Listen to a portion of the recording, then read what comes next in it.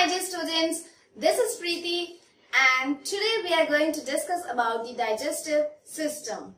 We all love to eat and we eat different varieties of food like chapatis, pizza, burgers, hot dogs, pancakes, brownies. Yummy! Yes, but do you know where this food goes after eating and what happens to this food and from where do we get energy to work? Yes, this is the digestive system of your body which digest means break down your food and gives you energy to do lots of work. Yes, so in short, we can say the digestion means breakdown of the food. Yes, so let's begin with the beginning. So this is the digestive system of your body and it is approx 30 feet long. Yes, and it starts from the mouth from where you put the food and it ends at the anus from where you poo. Yes, so this is the complete digestive system and let's see the parts of it. The first one is mouth. The second one is esophagus. We also call it as food pipe. Then comes to liver, stomach, small intestine and large intestine. So these are the parts of the digestive system. Now, this step 1. When you eat the food, you put into your mouth. Yes, you put into your mouth and with the help of your strong teeth, you mash it, grind it again and again and mixes it with the saliva and breakdown of the food takes place and you mash the food completely.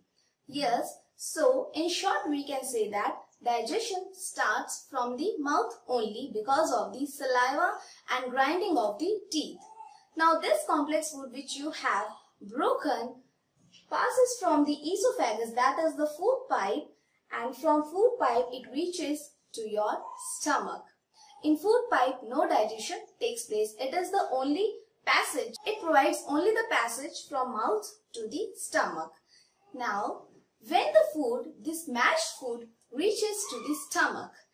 In the stomach, this mashed food mixes with the digestive juices, acids and enzymes present in the stomach and further digestion takes place. Means this mashed food further get converted or we can say get break down into the more simpler forms.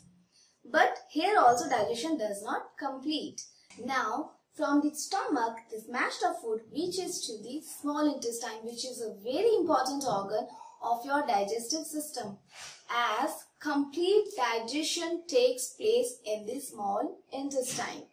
Yes, in this small intestine actually it receives the bile juice from the liver which is the largest organ of your body. From the liver it receives the bile juice. Now what is bile juice? Actually, bile juice is a type of digestive juice which digests the fats.